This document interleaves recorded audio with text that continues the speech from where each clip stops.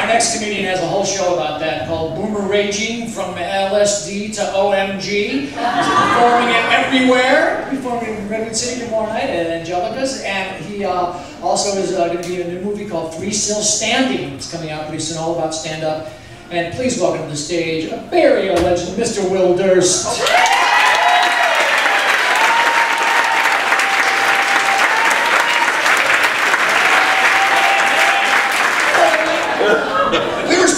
Labor-saving devices, all those black and white predictions of the housewife waltzing through the kitchen in heels and pearls. Remember that? Labor-saving devices? I don't know, man. We pump our own gas. We print our own movie tickets. You gotta paw through your garbage, separating it under penalty of law.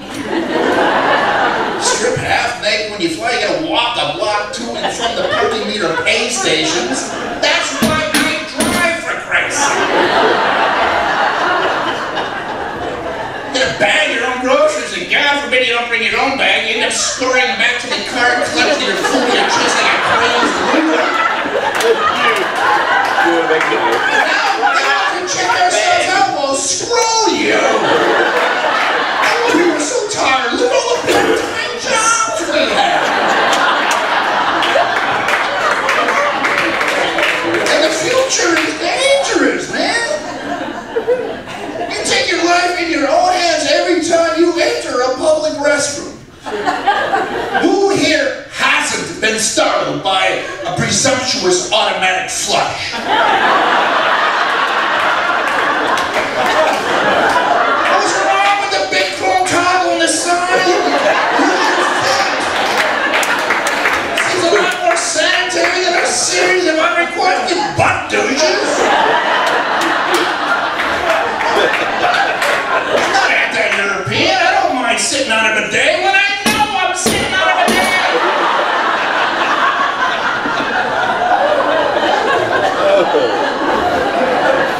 It really seems earth-friendly. Flushes when you enter, flushes when you twitch a cheek, flushes when you stand up, and before you can turn around and see the fruits of your labor. I just want to know what color it is.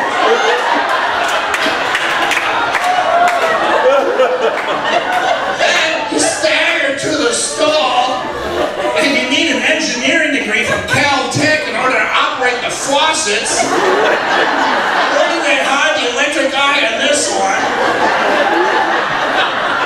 CCTV reveals his crazed, living, spinal, swarms of invisible beings.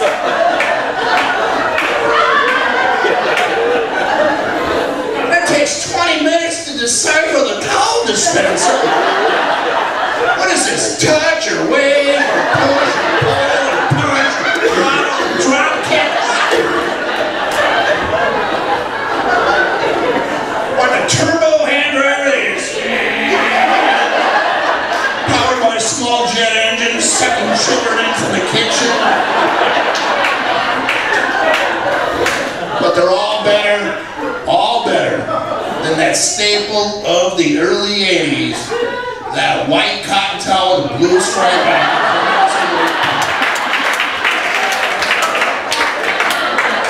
By the end of the night, it was so stained and full of bacteria, it kind of pulsated. It gave off this weird hum. You would reach to dry your hands, and it would reach to meet you.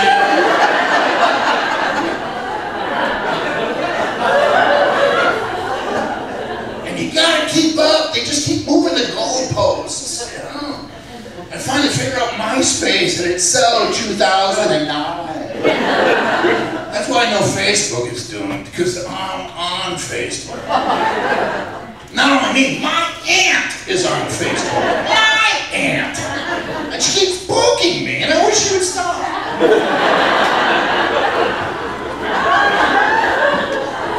And every week I descend deeper into password hell.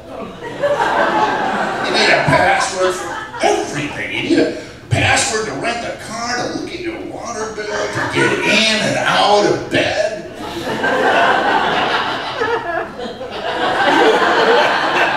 That's actually a safe word, I think.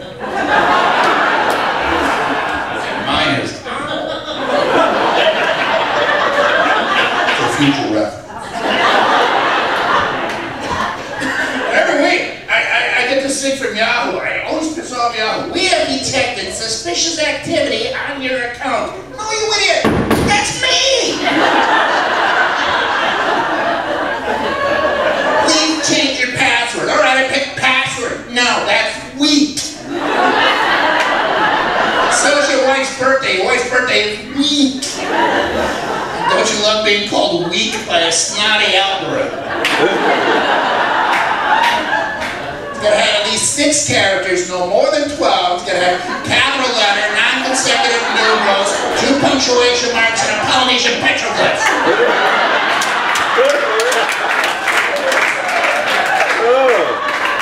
Alright, how about eat shit, ampersand, die, hunting Nene with a spear 2.6? No! Why not? You used that one already.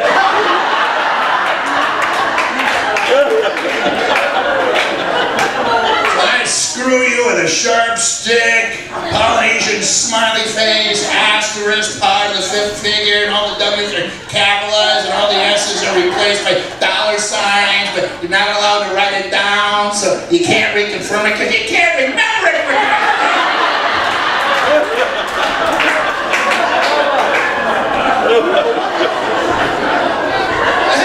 That was the password retrieval questions.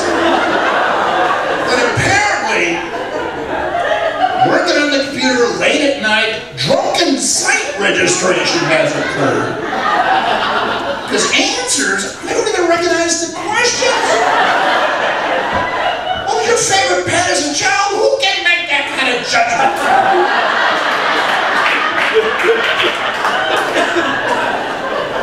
What is your last daughter's middle name? I don't have a daughter. And I am aware of. You might want to contact the NSA. They might have a more complete dossier. Don't you love the NSA following every movement of every person in the United States except Edward Snowden? What are the odds? 330 million to 1. Snowden, who first runs away to China and then to Russia. Why did he do this? To escape government persecution.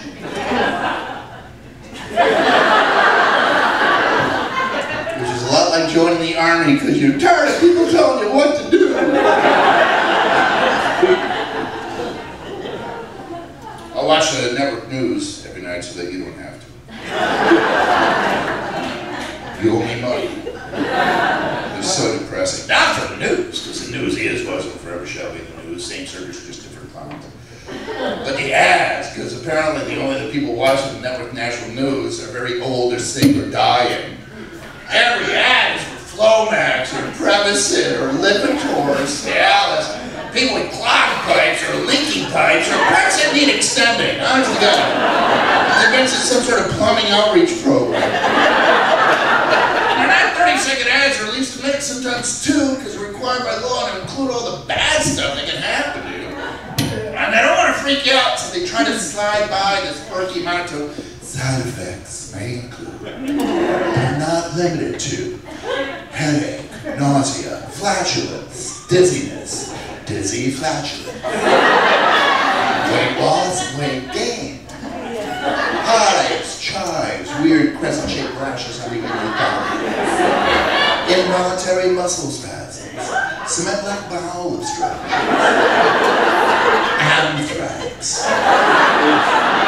dysentery, bovine spongiform encephalopathy, flesh-eating bacteria, explosive diarrhea, chlamydia, anal leakage, leprosy, clock elbow, nickel-dick phobia, cat scratch fever, idiopathic reverse slobber syndrome, Ebola, elephantiasis, rain cloud, cholera light, partial total paralysis, total partial paralysis, total paralysis, suicidal thoughts or actions, death-like coma, near death, dead, and fatigue.